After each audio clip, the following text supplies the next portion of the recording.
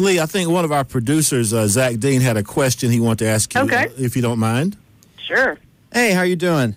I'm doing great. Good. Well, and you kind of hit on this somewhat a little earlier, but there's a debate that's going on, especially in Nashville in the legislature, about retention elections and if they fall in line with the state constitution. The state constitution says, the judges shall be elected by the people. Would you consider a retainment election in line with the constitutionality of the Tennessee Constitution? Well, there's been two special Supreme Court panels who have made that decision and decided that a retention election is an election. Okay. And it does comply with the Constitution.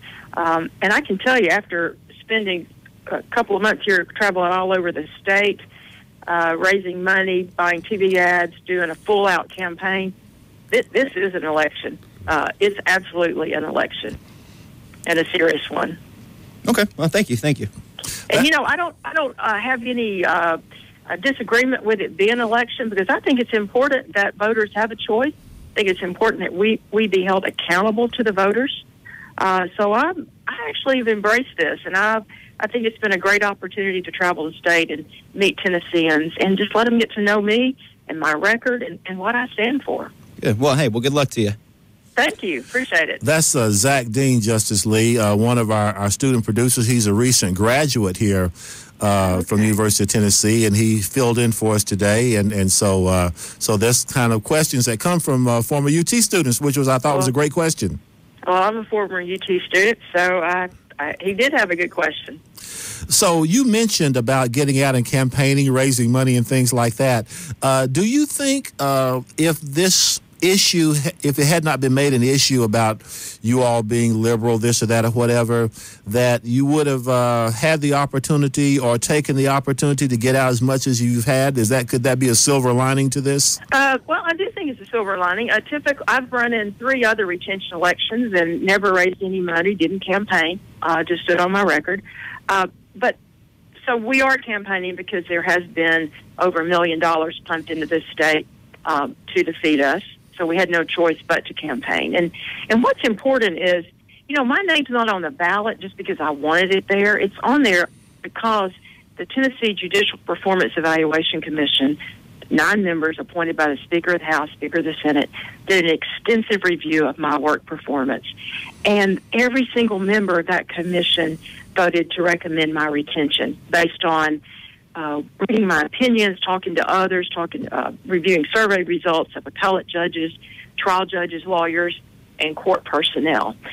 So that's something that's very unique about a retention election, is that we're not on the ballot just because we've asked to put our names there. We're on there because we got a majority of members of that commission to vote to retain us, and in my case, all 9 members. Justice Lee, we thank you for taking of your time today. I want to offer you a minute or 2 or 3, if you'd like to take it, to once again explain to our listeners why they should vote for retention for yourself, and I'm assuming Justice Wade and the other justices as well. Right. So if you'd like to take the time to do that, yes. Absolutely, and thank you for having me on today. I do ask people to vote to retain me because I believe in upholding the Constitution and applying the laws of this state. That's the oath I took when I was sworn into office.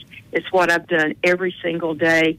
I'm committed to serving the people of Tennessee, and I want to continue to serve these next 8 years. And but the final note is, please get out and vote. One way or the other, please vote. Now, I have noticed that you're doing the social networking thing and all that, so would you like to tell our listeners how they can get in touch with you on social networking? Absolutely, yes. I have a website, justicesharonlee.com. Please go on there and read about the news of our campaign. You can contact me on that website. And I have a Facebook page, Justice Sharon Lee.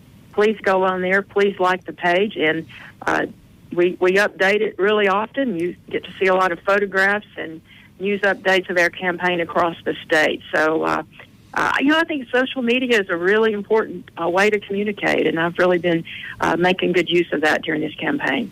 Well, I've come into it kicking and screaming, but I have been convinced that it's a necessary tool, and Zach Dean is laughing.